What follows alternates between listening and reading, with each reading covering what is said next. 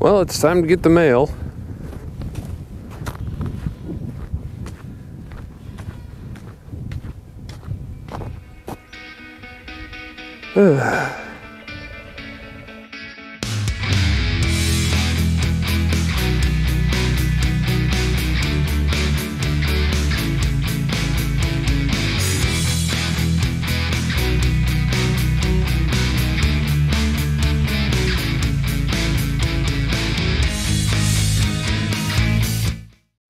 So I'm not really sure. There is a post, 4x4 post that goes in the ground. The ground's frozen, so I'm not going to be able to do anything with that. But it snapped off here, so I can't just put another piece of post in it and screw it all together. So this is pretty much shot. Plastic stuff outside when it's really, really cold, it just doesn't end up working very well.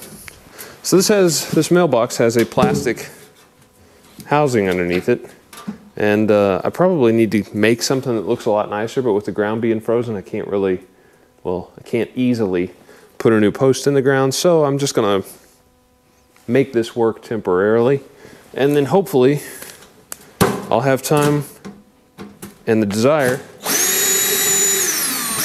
to build a whole new mailbox, something that looks a little bit nicer.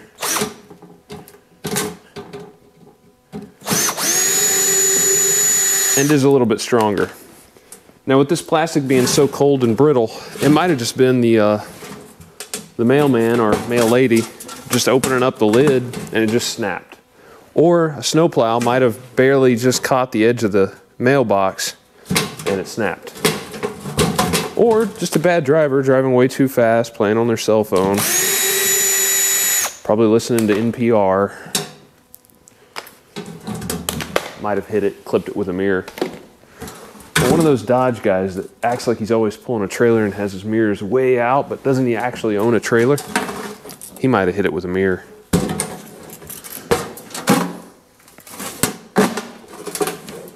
This thing's in rough shape. Now, this will fit down in the plastic that's still there. I think I'm gonna make a mount for this mailbox. And just slide that down in the plastic sleeve and see if it lasts. If it snaps off again, I can always put cleats on it. It's gonna look bad, but you know, that may only be needed for a month or so until everything's thawed out real nice. So I can put a screw in this and then set the mailbox on that. And then screw in from the sides because it's hard to get a drill inside to screw down through it. So we will see. I think that'll work.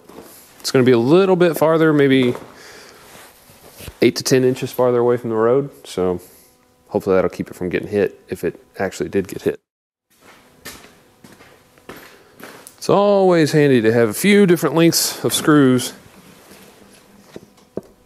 in stock in the barn or shop or garage. Very, very handy. Never know when you're going to need a few to fix something or build something in a hurry.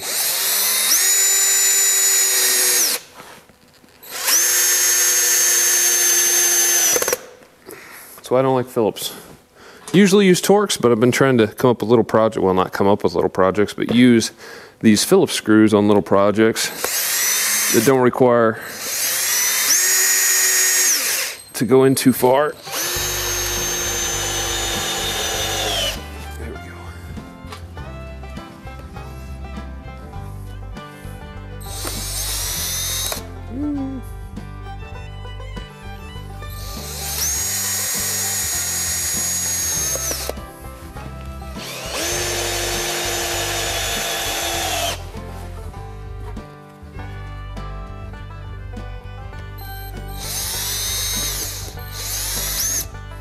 Oh my.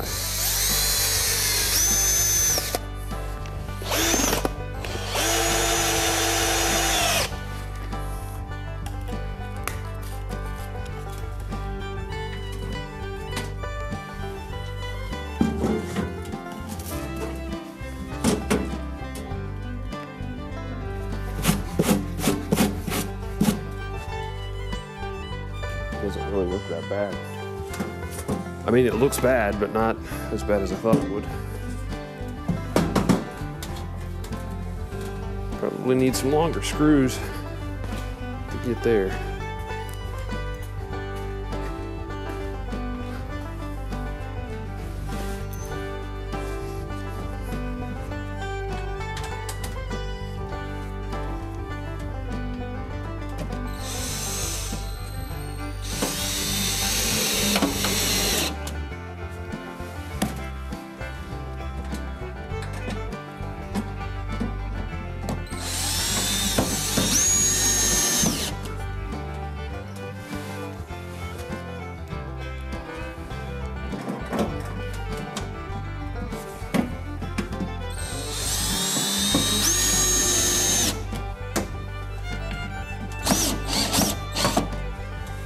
Okay, that one's not tight.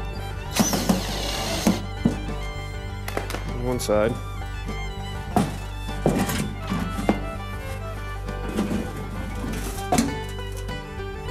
Get a few screws to reach this other side.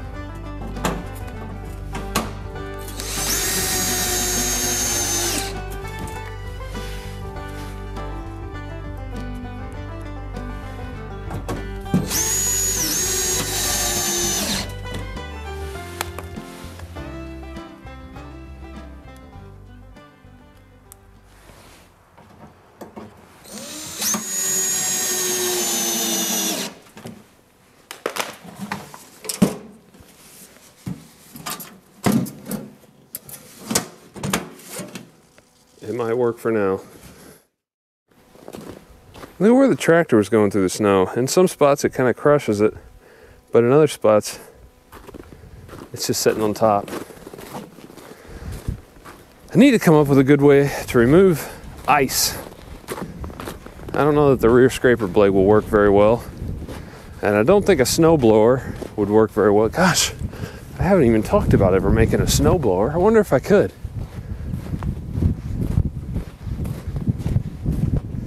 Road's still a little icy, some spots.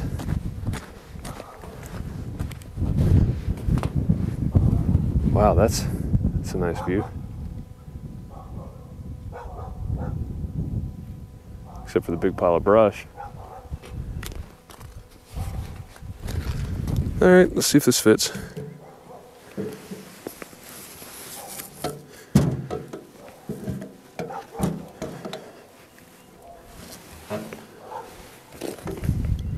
I don't think it does.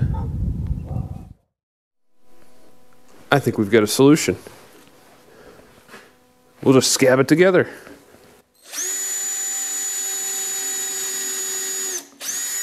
Let's pick another gear.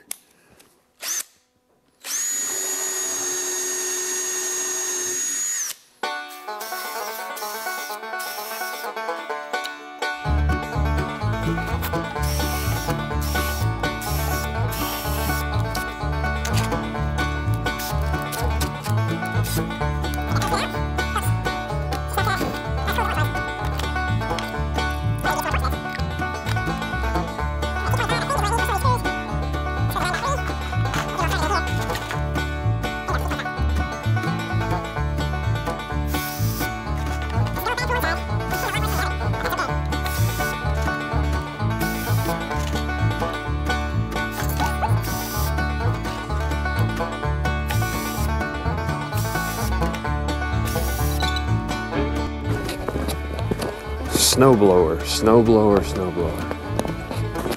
Wonder what it would take to make one. You've got a lot of moving parts.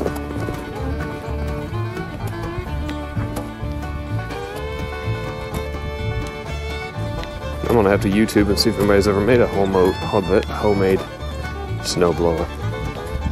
DIY.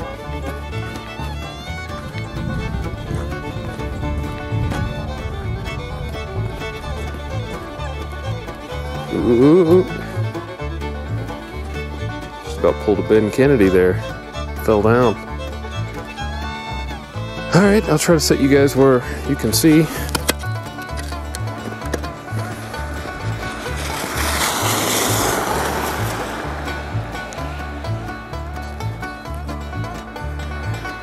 About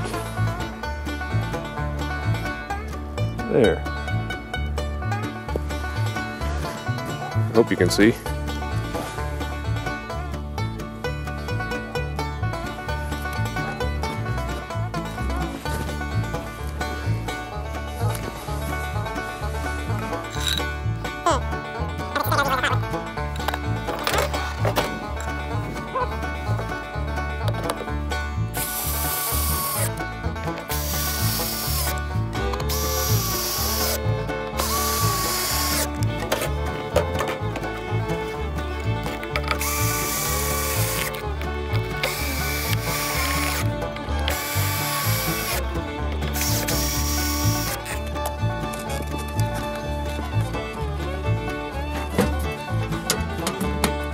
Functional.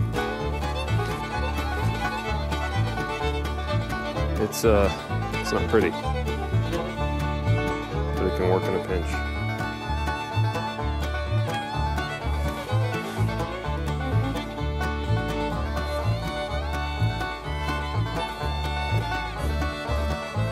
Well, don't look at how ugly that is. Look at that nice winter scene.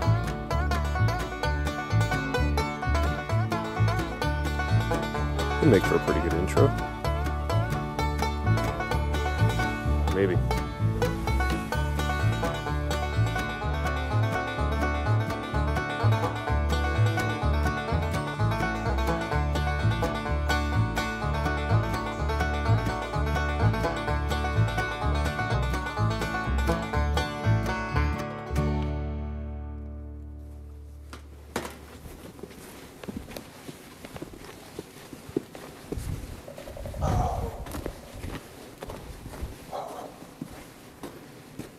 So the two logs that were here, a poplar of about 2 inches shy of 18 feet, and a walnut about the same length.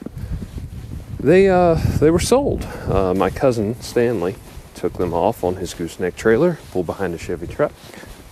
I don't know why that's important. He took them off to a local sawmill, and they paid, I think it was $150 for the walnut log.